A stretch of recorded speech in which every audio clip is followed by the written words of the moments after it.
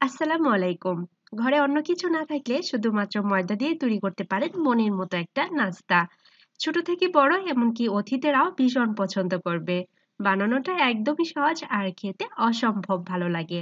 আশা করছি আজকের আমার এই রেসিপিটা আপনাদের কাছে অনেক ভালো লাগবে। ভালো লেগে থাকলে চ্যানেলটিকে সাবস্ক্রাইব করে পাশে থাকা বেল আইকনটাও বাজিয়ে দেবেন, যাতে করে আমার পরবর্তী রেসিপিগুলো সহজেই পৌঁছে যায় আপনার মোবাইলে। তাহলে চলুন কিভাবে বানাতে হয় পুরো রেসিপিটা দেখে নিন। প্রথমেই নিয়ে নিচ্ছি 2 কাপ পরিমাণ ময়দা। এখন দিয়ে দিচ্ছি স্বাদ মতো লবণ। 1 টেবিল চামচ পরিমাণ দিয়ে দিলাম ইস্ট।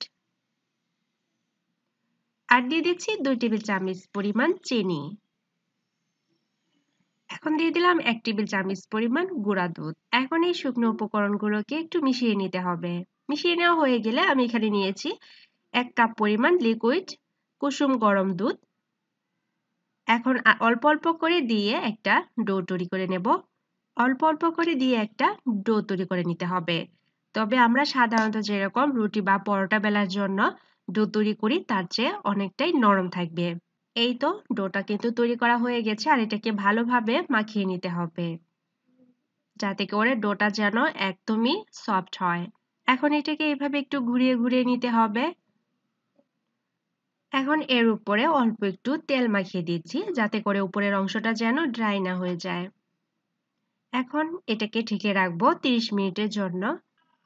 30 মিনিট পর ঢাকনাটা খুলে নিচ্ছি, আর দেখতে পাচ্ছেন অনেকটাই কিন্তু ফুলে ডাবল হয়ে গেছে। এখন আবার এটাকে ভালো করে কিছুক্ষণের জন্য মথে নিতে হবে। এখন এটাকে একটা নাইফ দিয়ে কয়েকটা ভাগে কেটে নিচ্ছি। এখন একটা দিয়ে তৈরি করে দেখাচ্ছি যে ঠিক কিভাবে বানাতে হবে। একদমই সহজ একটা ডিজাইন। এইভাবে 2 হাত দিয়ে এটাকে ঘুরিয়ে ঘুরিয়ে লম্বা করে নিতে হবে। এইভাবে একটু ঘোরাতে থাকলেই দেখবেন যে এটা আপনা আপনি কিন্তু অনেকটাই লম্বা একটা দড়ির মতো হয়ে যাবে। এখন যেটা করতে হবে, এই পাশটাকে এভাবে পেঁচিয়ে নিতে হবে। আরেক হাত দিয়ে ধরে রেখে এভাবে এটাকে পেঁচাতে হবে একটা দড়ির মতো। এখন দেখেন এটাকে এভাবে ধরলেই কিন্তু একটা পেঁচের মতো হয়ে গেল। দেখতে পাচ্ছেন একদমই সহজে কিন্তু একটা পেঁচ। এখন এই পাশটাকে আবার একটু পেঁচিয়ে নিতে হবে, আর এই সাইডটাকে এভাবে নখ দিয়ে ধরে রাখতে হবে। এখন আবার কিন্তু একটা পেঁচের মতো হয়ে যাচ্ছে। এখন এটার মধ্যে এভাবে এটাকে আটকে দিতে হবে। এই যে কত সুন্দর হয়ে গেল, দেখতে পাচ্ছেন একদমই কিন্তু সহজ। আমি কাছ থেকে দেখানোর চেষ্টা করছি, ডিজাইনটা দেখতে পাচ্ছেন। ঠিক এইভাবে আমি বাকি সবগুলো তৈরি করে নেব। সহজ একটা ডিজাইন, দেখতেও সুন্দর, আর এটা ভাজার পরে দেখবেন আরো সুন্দর লাগবে দেখতে। ভাজার জন্য চুলায় তেল গরম বসিয়ে দিয়েছি, আর তেলটা যখন গরম হয়ে আসবে তখন এর মধ্যে এগুলোকে ভেজে নিতে হবে। প্যানটা অনেকটাই বড়, সেজন্য আমি একত্রে 3টা দিয়ে দিয়েছি, তবে এর চেয়ে কিন্তু বেশি দিতে যাবেন না। ভাজতে ভাজতে একটা পর্যায়ে দেখবেন এগুলো কিন্তু ফুলে ডাবল হয়ে যাবে। এই যে আমি কিছুক্ষণ পরে দেখাচ্ছি, দেখতে পাচ্ছেন যে অনেকটাই ফুলে ডাবল হয়ে গেছে।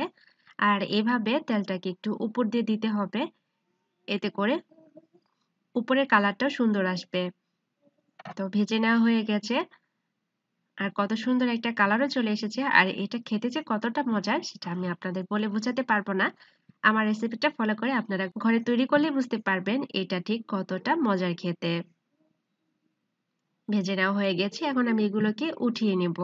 ভেজে নেওয়ার পরে এগুলো কালারটা কতটা সুন্দর হয়েছে, আর ভাজগুলো একদমই কিন্তু স্পষ্টভাবে দেখা যাচ্ছে। বিকেলের নাস্তায় অথবা বাচ্চাদের টিফিনে আপনারা এরকম একটা খাবার কিন্তু সহজে বানিয়ে ফেলতে পারেন, একদমই ঝামেলা ছাড়া। আর অল্প কিছু উপকরণ দিয়েই কিন্তু তৈরি করে ফেলা যায়। আশা করছি আমার আজকের এই সহজ রেসিপিটা আপনাদের কাছে ভালো লেগেছে। ভালো লেগে থাকলে একটাই রিকোয়েস্ট করব, আমার চ্যানেলটিকে সাবস্ক্রাইব করে পাশে থাকা বেল আইকনটাও বাজিয়ে রাখবেন। আজকের মতো এখানেই, সবাই অনেক ভালো থাকবেন। আল্লাহ হাফেজ।